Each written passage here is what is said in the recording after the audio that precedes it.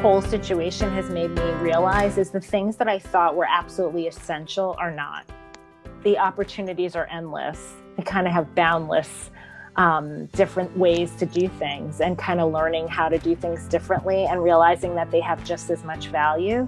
The new normal, so to speak, is also incredibly valuable, and it makes us see things differently and feel things differently. The cool things about even coffee hour, our virtual coffee hour, there are people that maybe I wouldn't have connected with them, in our regular coffee hour room, but it's kind of really random, and we get to connect with people that maybe I wouldn't have gone up and said hi to or sat at their table per se. So that's been kind of cool to really get to experience interactions with people that maybe I would not have previously. It's really interesting. I find that even though I think the one thing, it's so weird that I think that you realize how much time you spend rushing. Or, like in regular time, there's a lot of rushing. I've now had the ability to be still a lot more than I did previously. And I think that sometimes in stillness, I feel like I hear God more. I do. I feel it's funny because last night, John's message during the Wednesday evening service was, it was the loaves and fishes, and, that we really do have enough. And not only do we have enough, we have more than enough. I think it just feels really good. What I'd really want my St. Luke's family to know is that they are incredibly valuable to me. That I feel like they have, we haven't been at St. Luke's very long, but I feel very loved and supported by them.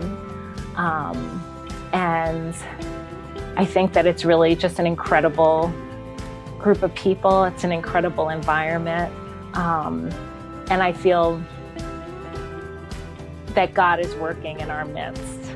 And it's lovely to be a part of a community where you can feel love and passion and, just working for a common good all together. And then also to feel supported in times of need as well. And so I feel like that's really incredible. And it's a really special place full of really special people, and all surrounded, and rooted in faith and the Word of God, which is awesome. I think, it's a time of, fall is an interesting time. It's because it is a time of things ending. It's a beautiful time, but it's a time of things ending. We've been having people over who are sometimes often people who are in need, people who are lonely, people who are going through struggles, and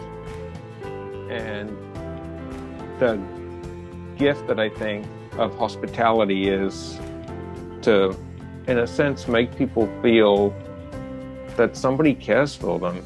Tony's Kitchen has gone through really tremendous growth since COVID. They were operating at about 4,000 meals a week. They had a kitchen, and people would come and they would eat, etc. And then almost dramatically, it expanded to 24,000 meals a week. So it went from 4,000 to 24,000, like almost immediately. I didn't realize how close to the edge many people are in terms of needing some of the basic fundamental things. And, I thought to myself, I really want to try and help wherever I can, I said. And I said to my wife, I said, what other thing can we do that Christ is telling us to do rather than feed the hungry?